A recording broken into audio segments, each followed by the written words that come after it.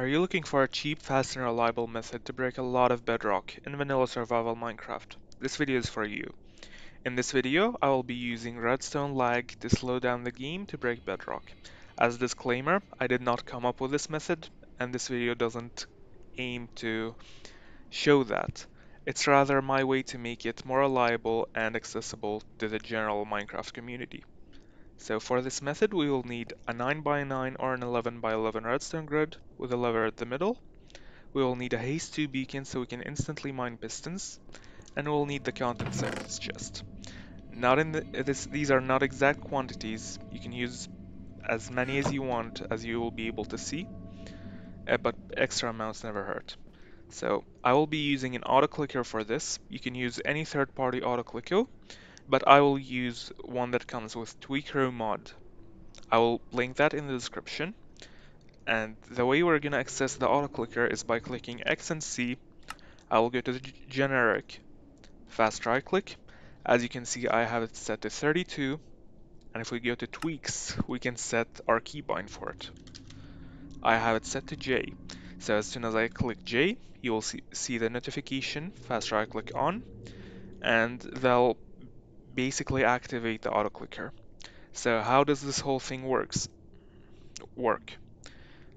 If we spam this lever with an auto clicker on for a bit, the world will have a high enough MSPT so that we can do a lot of things in the same tick. Let me quickly show that off. If we mine this netherrack, you will notice the sand doesn't start falling right away. And that's because that lever is still flicking. So the longer we flick it, the more we can do in the same tick.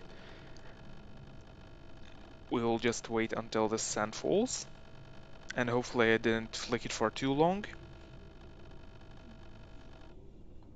And as you can see, only now the sand fell. So how can we use this to break bedrock? So you probably have seen that you can break bedrock with pistons and explosions and stuff like that. We can actually do that without explosions if we use this method. So let me briefly explain how bedrock breaking works. We need to have a powered piston, and we need to unpower it by removing its power source, or unbutting it. Uh, we need to mine the piston, then we need to replace it facing the block we want to break, in this case the bedrock. And that would do some weird stuff that's written in the Minecraft code, and that would remove the bedrock. So let's do that in practice. We have this piston placed, and instead of removing the power source while the world is lagging, we will butt the piston ahead of time. As you can see, we had this redstone block, and we updated the piston, and that caused it to retract. So let's do this. I will spam, first of all, for the first few bedrocks, we will need trapdoors so that we can actually place the piston facing down. I will spam this for a bit, not for too long. Break the netherrack to update the piston. Kneel. Make sure the auto clicker is not enabled and place the piston facing down. Now we wait.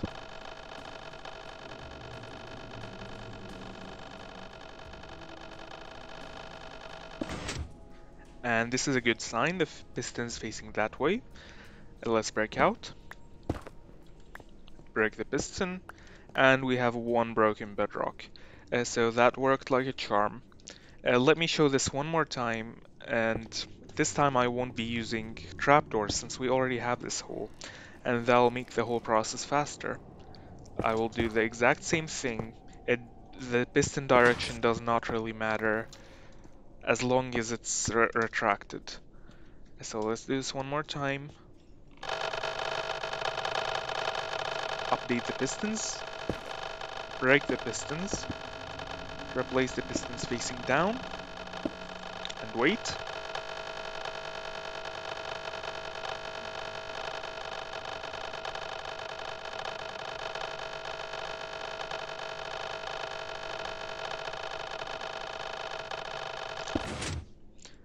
And this is a promising sign.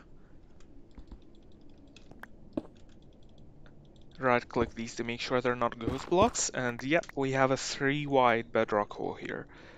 So you can make this hole as big as you want. In my case, I made a 16 wide hole, and that'll allow me to break 16 bedrock with this at once. So I pre-placed some of these pistons, but I will continue it now.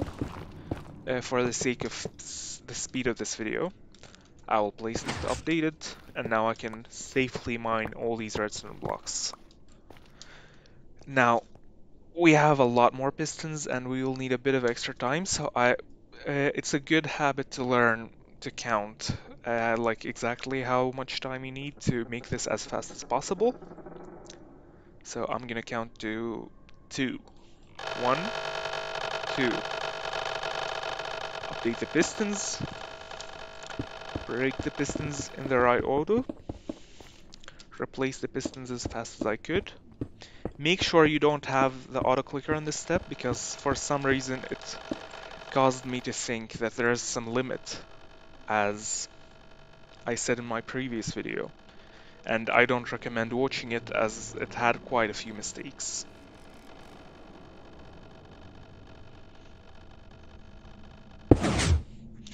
And as you can see, let me make sure it's not ghost blocks by right-clicking them, and we broke 16 bedrock at once. And now there is no real limit other than human error, and yeah, the smaller you go, the easier this gets. But you can like manage it your way. So how long exactly does this take? Like how fast really is this method?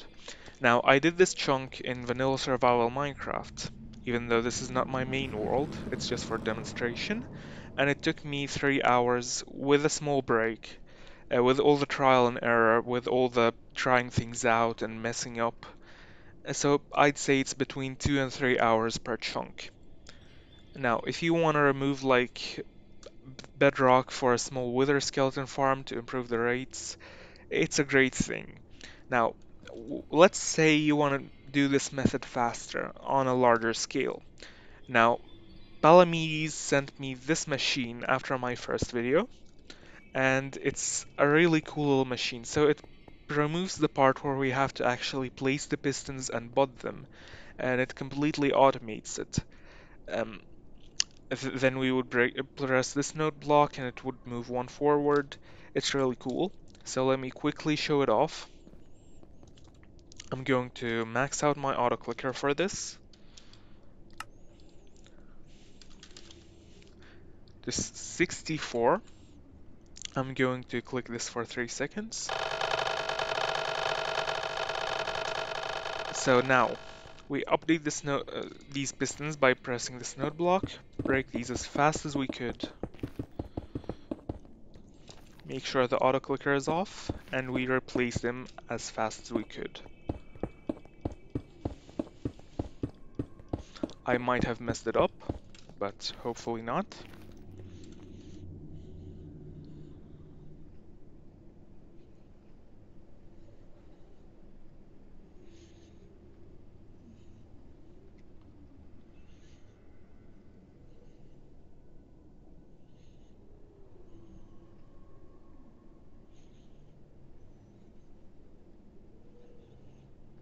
I might have spammed that for a bit too long, but hopefully this still works any day now. And we just broke 24 bedrock at a time. As you can see, this machine is fully tileable. Palamedes claims that it's not worth it since you can just build a 3-way breaker. And I agree with that, but it's still a really cool machine to show off. So now that we broke the bedrock, we can just click this, and it'll move one forward and bud all these pistons. Um, Amazing machine, great idea. So, did you find this video informative? Maybe you made a hole in your world after watching this video? Please like, sub, leave a comment, share with your friends, and have a good day. And please enjoy this time lapse of breaking this chunk from 3 hours to 10 minutes. Have a great day.